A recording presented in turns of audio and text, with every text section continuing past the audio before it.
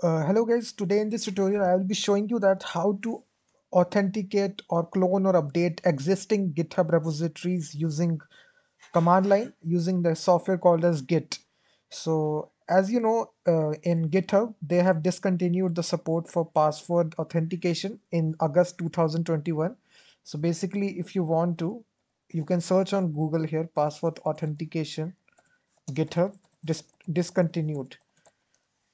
So if you're trying to clone or update your existing GitHub repositories using command line using Git, you will see GitHub has discontinued password authentication to the APIs starting on November 13, 2020.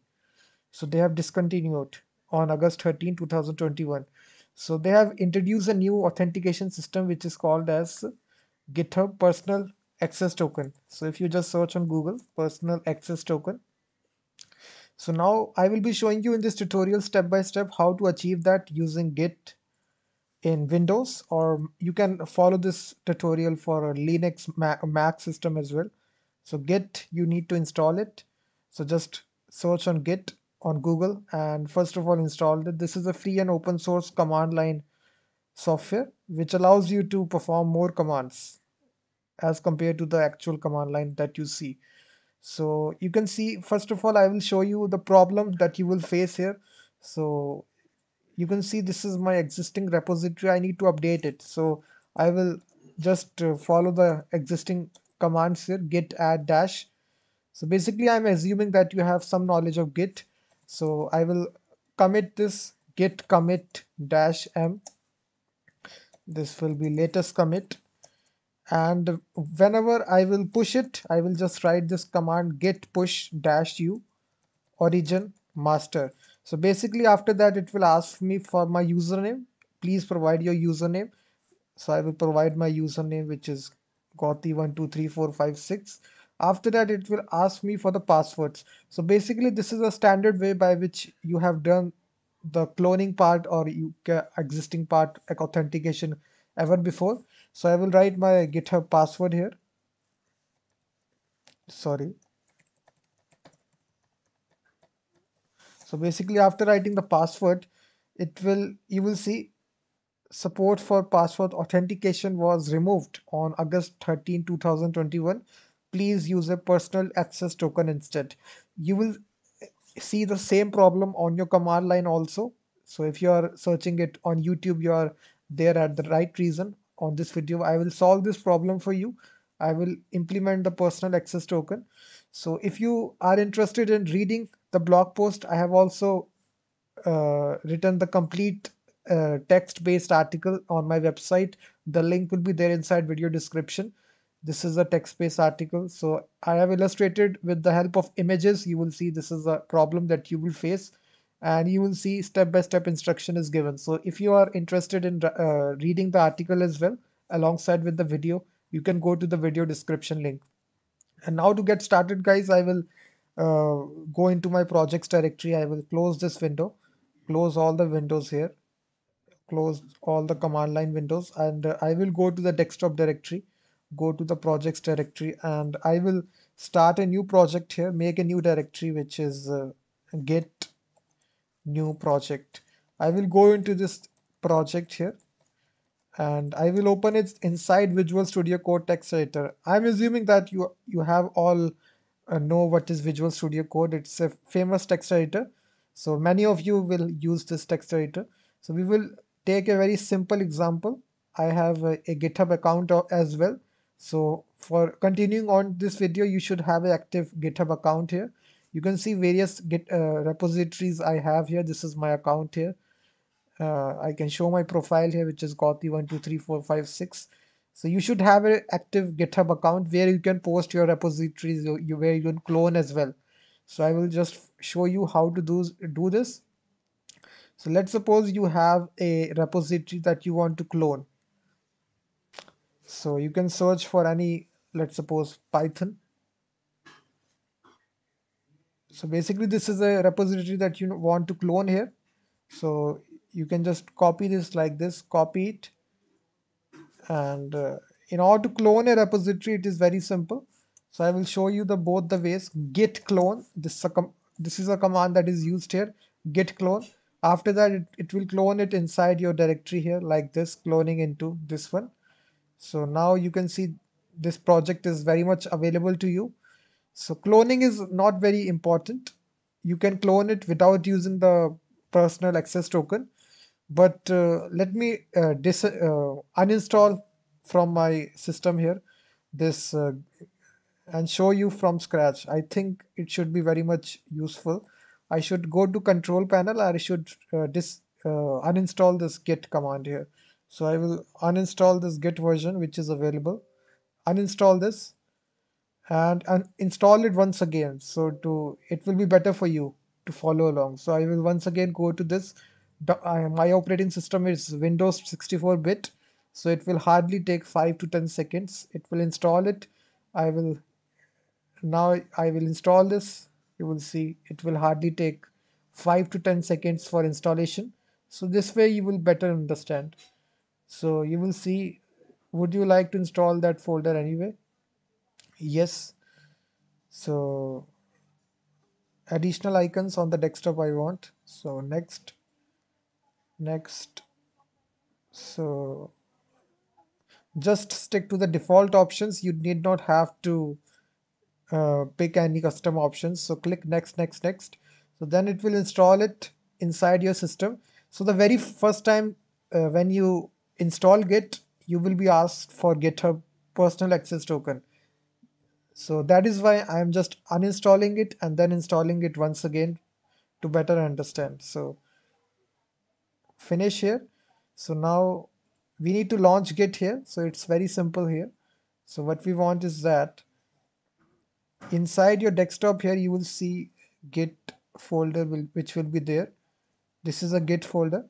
So this is a Git command line. Here you can have your Git commands here. You can say git clone paste test address, which is there. So where it was the address here. So you need to go to the repository link, click copy and simply paste it,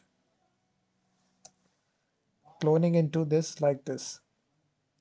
So this is very easy, guys. Simply close it. So if I go to my directory here and if I open this inside File Explorer, so you will see Git new project. Let me delete this and show to you once again how it can be done. Let me close it. So once again, if I open command line, so once again, if you will write git clone and followed by the address, that's it. So it will clone this and it will be very much useful. So cloning is very much important. You can do cloning without having any sort of authentication having. So now we can delete this. Now we will create a repository, push it inside GitHub, and then we will update it. So this will be very much useful. So now what we will do, we will make a new repository inside GitHub. This will be very much useful. So for that, we will make a sample Node.js project here. So we will initialize the package.json file npm init-y. So this will create the empty package.json file. And then we will install Express server. That's it. So you will see it will install Express inside our server here. So just wait, it is installing it. So now it has installed it. Now we can open this inside Visual Studio Code text editor. So you will see inside package.json file, this is the Express dependency which is installed here. Now we can simply just say const express require express. So I'm just not coding it. I'm just starting a sample express app. So I know that you will be knowing express what is app.listen. So we can listen it on port 5000. So we can say app is listening on.